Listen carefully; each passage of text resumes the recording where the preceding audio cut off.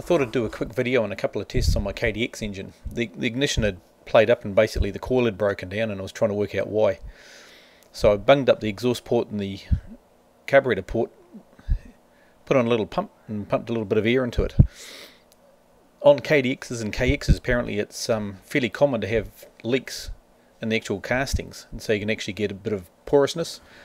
So here's me pumping the thing up, and if you have a look where the little hand is, you can see some bubbles coming out of there. That's even with that's basically just oil that was there from the beginning. So the thing wasn't holding any pressure.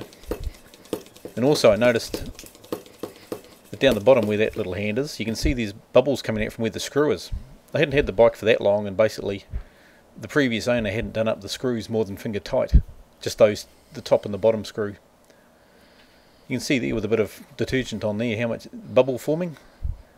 There's a lot of air coming out of there quite fast, so it can be quite a significant leak. Okay, here's my stators when they were still basically on the bike. The bottom coil there is the ignition coil, the source coil. So that's one that it basically got oil onto it and looks like it had died. I've got a couple of tests of that later on. The top coil, that's the lighting coil. So it's a lot fatter windings and does its job of creating some power for the lights. If you have a KX, of course, you won't have the lighting coil, but the source coil will be fairly similar. It'll give you similar sort of problems. This is the bung that we used for the exhaust port. It's just a little rubber bung with a bit of silicone and a bolt going through, a couple of washers. And there's at the bottom is the pump we used. It's just a small bicycle pump.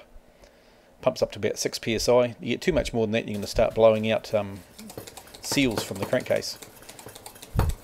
Anyway, this is an earlier, or slightly later thing. You can see the amount of air coming out through where the bolt is.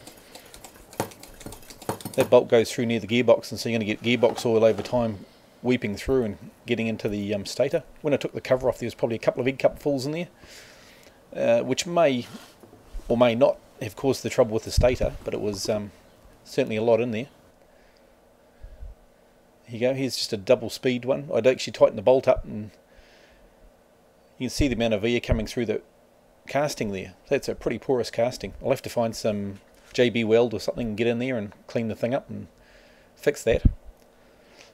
Okay, here's the stator. I bought a new stator from Ricky Stator, just sent over, jumped on the net and grabbed one. I like the stickers, so I thought I'd throw them there as well. They're pretty cool. Okay, there you go, it's just a resistance of the new stator. Then I'll do a quick resistance test on the old one, which is still on the backing plate. Now you can see in this test, it's still got a bit of resistance there, but it was coming and going. What I'll do is if I touch the coil, give it a bit of a push, all of a sudden it goes open circuit. Yep. Now that's obviously the wire in there is just floating in the breeze and either connecting or not connecting depending on what's happening. There's another test in a second where I do the same thing, and basically it's a short.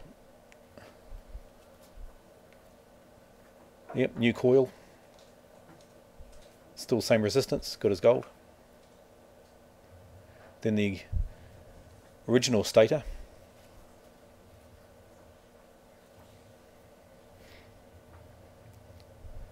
The old source coil. Yeah, I'll put my lead on. Oh, there you go, short. And if I give it a push, it makes no difference. So basically it's broken by then. Time for the new stator. Thanks very much.